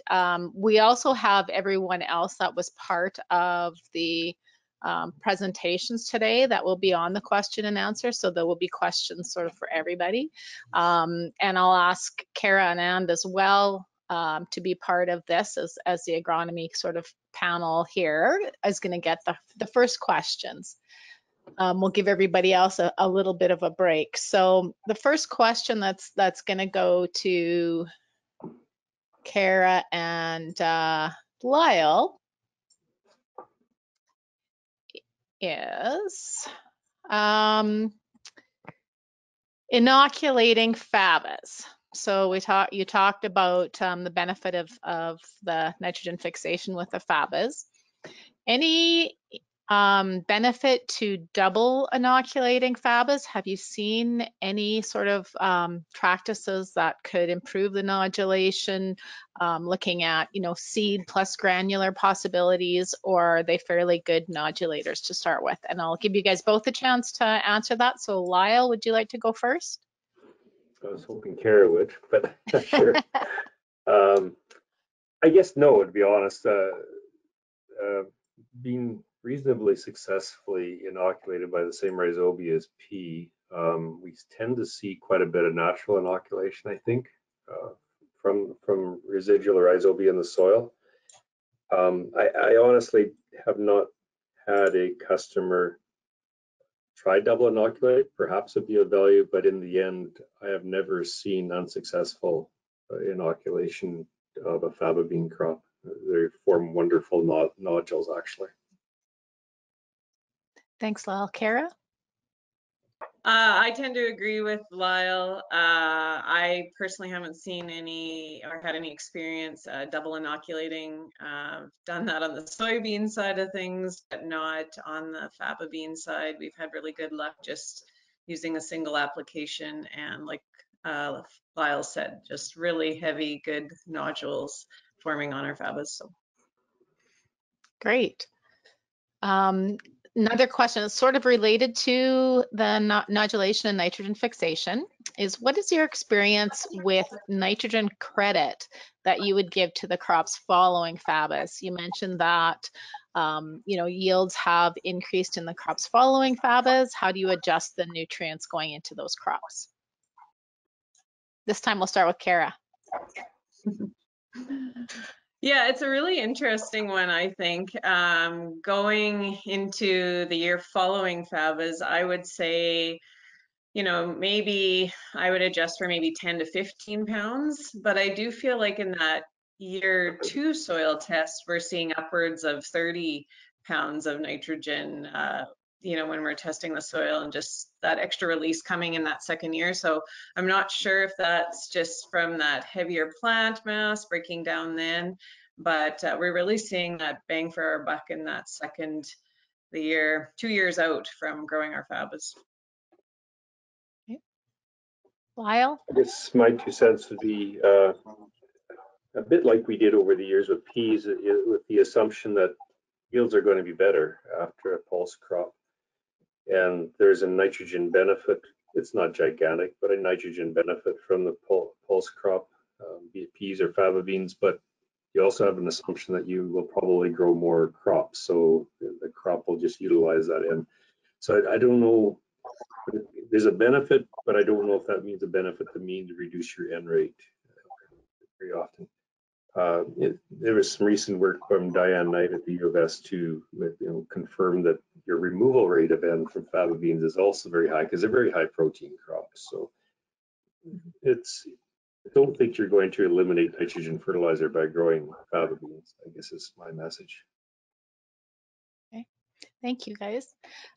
Switching gears a little bit, and we're going to talk, there's a question regarding herbicides and residual herbicides particularly.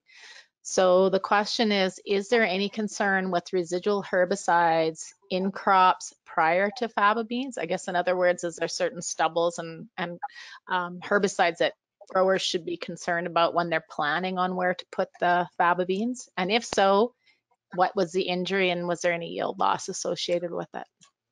So Lyle, you get to go first this time. Actually, if you don't mind, Carrie mentioned that issue in your slideshow, so maybe I'll let you go first.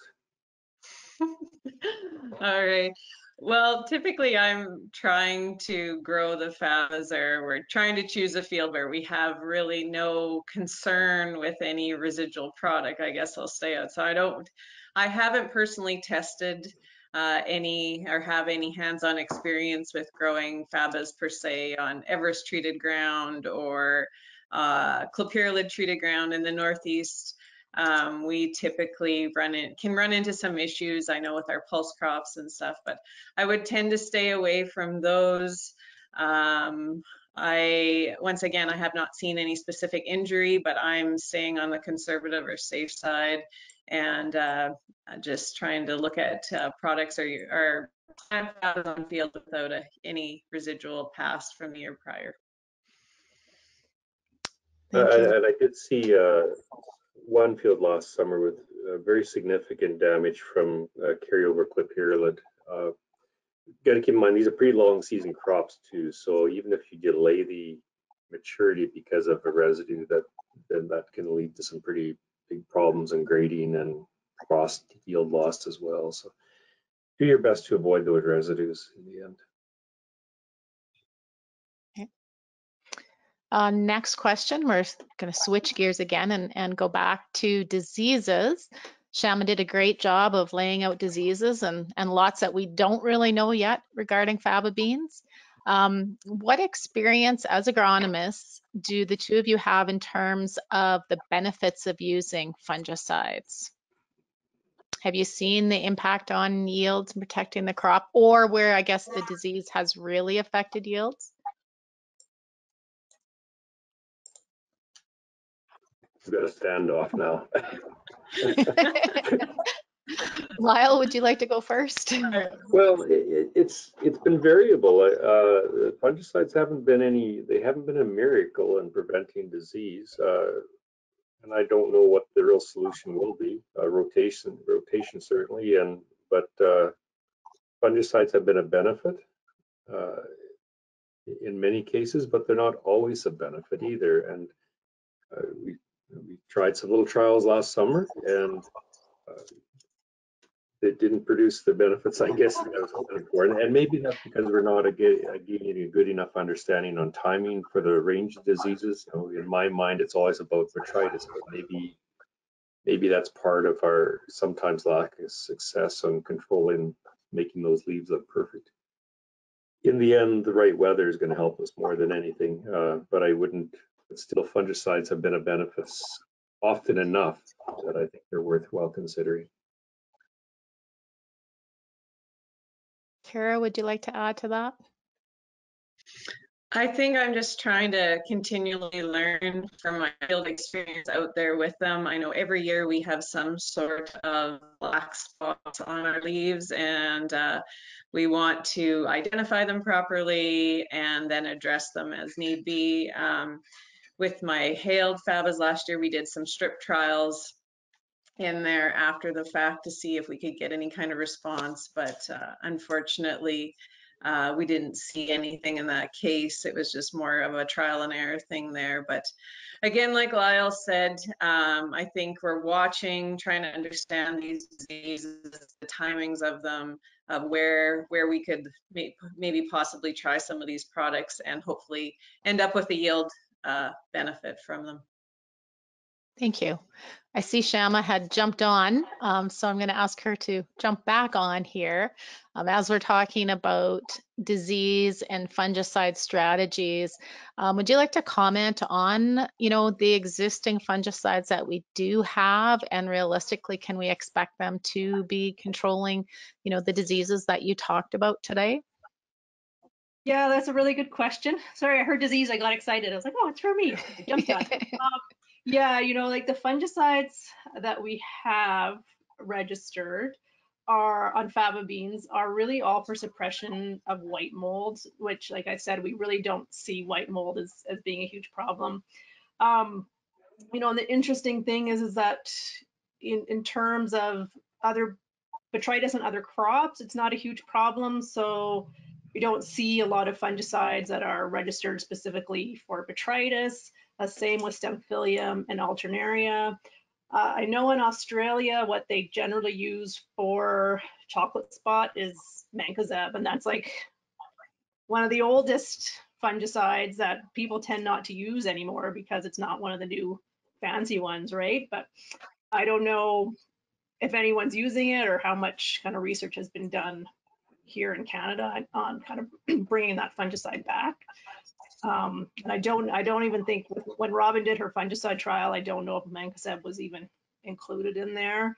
And so, yeah, a lot of what I look at for disease comes from Australia, and they tend to use some of the older fungicides, whereas we're always trying to use the, like I think Kara was saying, like Miravis Ace and even Lance, I think, so we're trying to use the newer, more exotic fungicides. Yeah.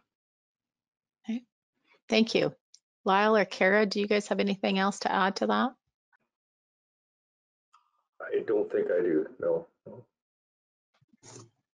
No, I think it's interesting. I think we're trying to figure that one out as we go and see if we can find something that would work. Yes, agreed, agreed. So I guess on the disease side of things too, questions related to more the disease levels on seed. So what would be thresholds to be considered of some of these diseases on seed, and are there seed treatments that can help? Good. No, these are all really good questions. I feel like a lot of them we don't know yet. So I think I mentioned, the threshold for botrytis is 10% infection. Having said that, most of the inoculum for chocolate spot or botrytis disease issues comes from stubble, not necessarily from seed, but you want to keep those thresholds below 10%. In terms of alternaria and staphylium, there is no information on that at all. It's interesting, like I said, you look at situations like Australia, staphylium and alternaria are considered minor diseases. They get, a little blip and say, oh, generally don't worry about them. So it's interesting that that's what we're seeing come up as a problem, and there's very little information on there. So it's like we have to start from scratch. In terms of seed treatments, since none are registered and I'm a government professional, I will not comment on that, but leave it to the agronomist to comment on that. Yeah. Lyle or Kara, have you guys run into any, issues on seed with higher levels that, where seed treatments have worked? Or what is your strategy for seed treatments, I guess, with Fabas? It gets to be a bit of a tough one. They're big seed at a high seeding rate, and it gets to be pretty expensive to treat fava bean seed. So there's actually, I would say, Harry, you can tell me, but there's a lot. There's actually, I would say, most go on the ground without seed treatment, and the focus would rather be to on other inputs, I guess. The foliar fungicide maybe than the seed applied fungicide might be the better dollar spent when you look at the cost. So I guess I really honestly I can contribute no experience nor advice. Kara, do you have further thoughts? No, I agree with Lyle. Most of my seed that has gone in the ground to date has been bare seed. In doing some research and looking into different things, and especially the comment or finding the staphylium and alternaria, it makes me curious and want to maybe test my growers on what the levels are in their seed, and go down that path and doing some strips or doing something with that, just to try to understand more. But like Lyle said, typically we've been trying to approach it, with good quality seed using. I feel like germ has been one of the higher concerns with fava beans, is sometimes the germ has been a little lower than maybe other crops going into the ground. So that's been of concern as well. So. Okay. Well, thank you, guys. Can I, as a panelist, can I ask a question? Sure. We'll allow you to. There's some pretty nasty looking lygus damaged fava beans in bins right now that some will probably be seed. Do you think there's any risk to lygus damaged seed being used as a seed source? I'll pose that to Syama. I'm thinking you're thinking from a disease perspective, Lyle? I guess as a disease, they always look so black looking, whatever that's causing that black look to the seed, because where the lygus have penetrated the seed coats. Could that lead that to more seedling disease or disease even later in the year? I guess that's a sham. Yeah, and I could try to answer that, because actually, and I said we had done a bit of research in 2015 and 2016. It was with that exact question in mind: is the lygus damage making diseases worse? Because we see it, as potentially an entry point for some of these pathogens. Interestingly, we really didn't find any interaction at all between lygus, even like the little pinpoints that you see on the seed. We tried to inoculate them with some of these like botrytis pathogens, and we really didn't see much happening. It's like botrytis on its own can cause some damage to the seeds, and ligas on its own causes damage to the seed, but there doesn't seem to be an interaction. We didn't go further though and look at whether there was germination issues on these ligas damaged seeds. There was on the botrytis damaged seeds, but we didn't plant the ligas damaged seeds because I'm a pathologist. So yeah. Yeah, I would think, from an insect perspective, the mechanical damage that the insect, sucking may cause on the seed could impact the germination, but a good germination test would be able to give you that. The one advantage I guess Fabas have over some other crops like soybean or dry bean is the cotyledons remain below ground, so you're not relying on those to get above ground and help with the emergence of the crop as much. They're more of a food source as the plant is germinating. So it's a great question though. And I don't think anybody's really looked into it because we've seen a lot of ligas damage in the last year or two. So one last question I have for you as we're getting close to the end of our discussion here, and we've got lots of questions and I am not going to get through all of them. So we will be sending the questions out to people and having the answers posted to the audience here at a later date. So I'm going to go back to just fertility and talk about seed-placed phosphorus, because Kara talked about, needing to get a lot of phosphorus down.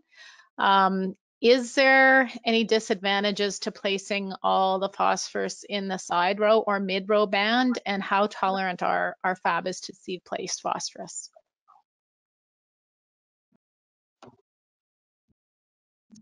Start with me. Sure. We've had, so I guess lots of parameters here to go about, what your type of drill is, what your opener is on. Typically, up here or across the province, we've got guys seeding with 3/4 inch knives in their Burgos, or maybe their Seed Hawks or something, or Morris's, putting that fertilizer down below. In my example I was using, and I probably should have been a little bit more specific, it was with a grower with a Morris or a Seed Hawk type configuration, so that the fertilizer was with or below. And so in our heavier soils, higher moisture, we've been able to go at those higher rates without any seed injury or concern. So that's been helping kind of go a little higher than maybe normal or higher than expected levels when it comes to phos. Lyle, would you like to follow that up? I don't know if I have a lot to add. I've never seen any suspicion of seed row placed phosphorus damage to faba bean. I think we know they have reasonable tolerance to seed placed fertilizer. Really, this falls into the broader topic of maybe we just don't completely understand what the safe rates of seed row fertilizer should be for any crop. There was part of the question though was would it be okay to put all your phosphorus in the mid row? And I would always discourage that. I would always encourage a farmer to at least put 15 or 20 pounds of phosphorus in the seed row, if not more. And if they want to put some phosphorus in the mid row, that's fine. But first focus needs to be some in or near the seed row. Okay. Well, thank you. Thank you all for being part of the panel and being part of the presentations today. Like I said, there is a lot more questions that are unanswered and some questions for the other presenters as well. So expect to see those questions and answers come out at a later date. So with that, I'll turn it back to Corey. Thank you, panelists, for answering questions. And as you said, Sherilyn, there'll be some more to follow up on, which is fine. Glad to see engagement. So thanks to all the presenters today for sharing your expertise and some of the exciting things about Faba beans or Fava beans. Thanks to Faba Canada for sponsoring today's session. And then I also mentioned that Pulse Canada Faba Beans survey that they'd like some grower input on, and that will be linked to today's email. Next week is the final installment in these Premier Pulse virtual sessions. and it's focusing on lentils, lentil production, weed management, crop rotation, seeding rate, and of course, disease management. If you haven't registered and would like to, check out the SAS Pulse website to do that, or find SAS Pulse on Twitter. So that's all for today. Thanks so much for joining us, and have a great day, everyone.